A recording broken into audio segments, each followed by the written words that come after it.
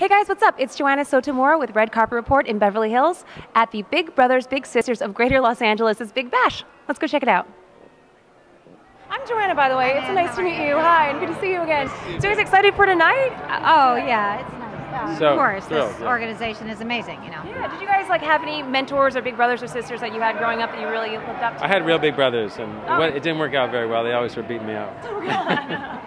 But now you're good friends. Yeah, I'm good. I'm good now. Yeah. I'm tougher because of it. I don't think these mentors are beating up the brothers and sisters that they mentor. Yeah, well, if they are, we're going to have to look into that. So. Yeah, exactly. You got to tough them up and make them stronger. I'm sure that's a saying somewhere. Well, you guys doing anything fun for Halloween next week? We have a 5-year-old and a 12-year-old, so our house is filled with weird-looking pumpkins and we went to a pumpkin patch.